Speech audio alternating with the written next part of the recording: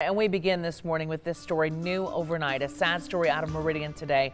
A man is in jail right now after police say he has confessed to killing his wife. Police arrested 42-year-old Eric Steiner last night after they say he called dispatch and told them he killed his wife earlier in the day. Now, police tell us the call came in just after 9 last night, and when officers got to his house, Steiner walked out and surrendered to them. When we got here, there was no issues with taking the suspect into custody. We quickly secured the residence and contacted our detectives. Once inside the house, police say they found the woman's body in the bathroom, and they say it appears she died from a gunshot wound. And we've also learned this morning 2 kids were also in the house when police got there.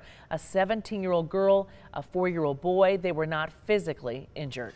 It all happened at a home on East Chateau Drive. That's near the intersection of Meridian Road and Fairview Avenue. Steiner now in the Ada County Jail for first-degree murder. We expect to learn the name of that victim later today. We'll keep following that for you on TV and on KTVB.com. But now, let's